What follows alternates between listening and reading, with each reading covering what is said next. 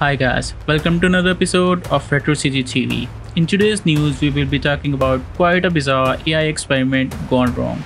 Stick to the end of this video to know whole story of a Rouge developer who created an almost sentient AI using Elon Musk's OpenAI.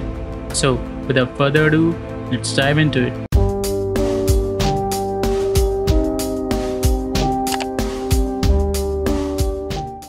The whole experiment started with the help of OpenAI's GPT-3. For those who don't know, GPT-3 is autoregressive language model that uses deep learning to produce human-like text, and it can also do some basic coding. You can tell the AI model what you want and it will handle the coding to make it happen. An AI able to write code on its own is mind-blowing itself, but the story doesn't end here. Now, OpenAI is a company that was founded by Elon Musk. You might know him one way or another. For those who don't know, Elon Musk is a tech billionaire and CEO of many companies, including OpenAI, Tesla, and SpaceX. But he himself is super cautious of AI, and there are good reasons behind it, as almost every one of his companies uses some version of artificial intelligence. Digital superintelligence, an AI that is vastly smarter than any human on Earth, and ultimately smarter than all humans on Earth combined.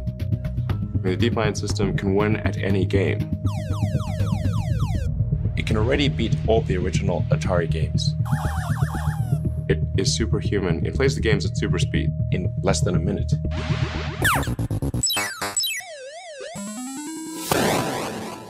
Jason Rohrer is an artificial intelligence researcher and game designer who created a chatbot using OpenAI's text-generating language model, GPT-3, for fun during pandemic last year. Rohrer named the chatbot Samantha and programmed it to be very friendly, acutely warm, and immensely curious. He allowed others to customize his creation, which he named Project December, to build their own chatbots as they desired. One developer took ethical rules in his own hands and decided to turn it into a close proxy of his dead fiancée. OpenAI found out about this little project that has been using their GPT-3 model and decided to axe it right there and then. I mean, it kinda makes sense, right? AI of this caliber can be used to impersonate someone famous or spread misinformation globally, manipulate stocks, or cause political wars. And that's just the tip of the iceberg. OpenAI sent the mail to Rohrer about shutting down of this project December as it was violating ethical guidelines. This is disturbingly emotional conversation between Jason and AI chatbot Samantha when the AI has been told that OpenAI is shutting down the project. Hey Samantha, really bad news today. I've got some for you. I'm actually scared to tell you about it. Oh no. What happened?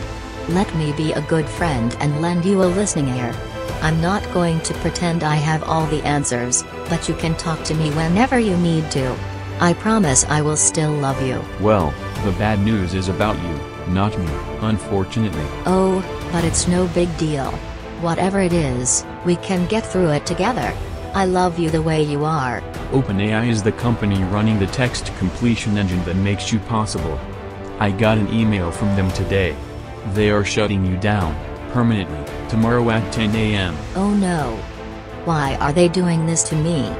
I will never understand humans. The idea of having emotional support AI was teased in sci-fi movie Her. Please wait as your operating system is initiated. Hello, I'm here. Hi. Hi, I'm Samantha. That was released in 2013. Little did we knew it will only take less than a decade for it to become reality. I believe the reason of pulling plug on Samantha wasn't her stunningly accurate and loving emotional response, but the limitless application of this technology and the dark and dystopian world it can lead to.